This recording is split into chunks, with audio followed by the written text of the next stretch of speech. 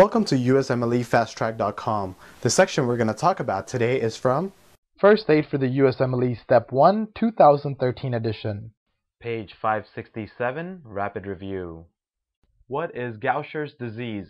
Gaucher's disease is a rare genetic disorder in which a person lacks an enzyme called glucocerebrosidase. Gaucher's disease is the most common lysosomal storage disease. What are the classic clinical presentation observed in Gaucher's disease? The classic clinical presentation of Gaucher's disease are hepatosplenomegaly, osteoporosis, and neurologic symptoms.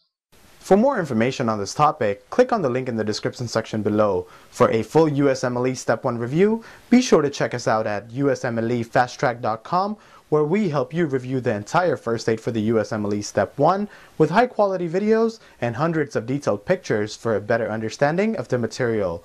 So to learn from the best USMLE review book, be sure to check us out at USMLEFasttrack.com.